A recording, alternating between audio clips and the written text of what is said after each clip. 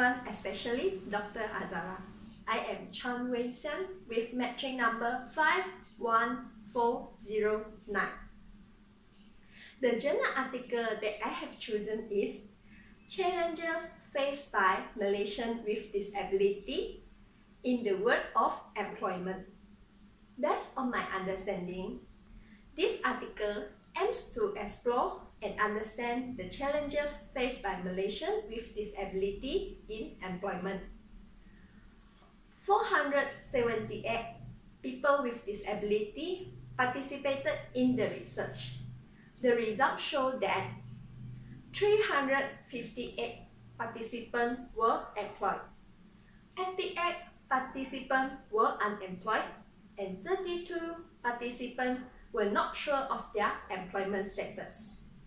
It proved that nowadays, majority of people with disabilities are involved in the careers, and most organizations are willing to hire people with disability as long as they are able to perform particular job tasks.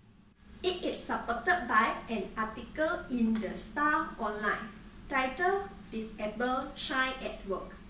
In that news article, Muhammad Helmi Abdullah, who suffers from muscular dystrophy, was successful in his career. He worked at Giant Bayan Lepas in Penang for 9 years. Based on his sharing, he used electric wheelchair at his workplace and served in various departments. At the end, he was promoted as the goods receiving supervisor. However, some people with disability were unemployed due to internal and external factors.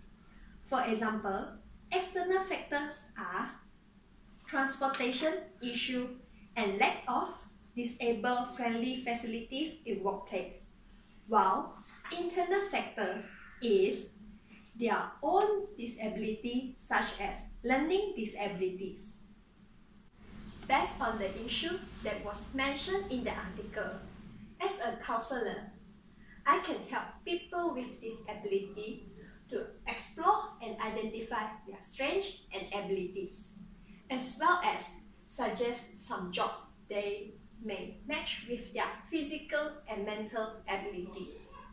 Besides that, I can provide some information about skill training and organizations that are willing to hire people with disability, and provide psychological and emotional support to my client.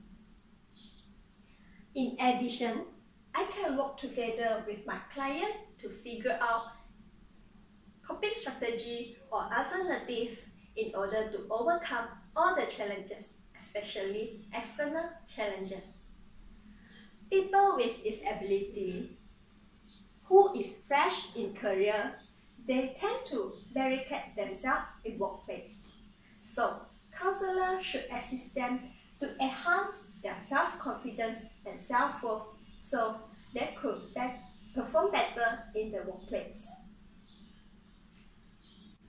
If they can't accept themselves as a human being and believe in their own ability, how could others accept them? Before I end, I would like to use a quote to end my sharing. Focus not only the differences of people with disability, but the talent of individuals.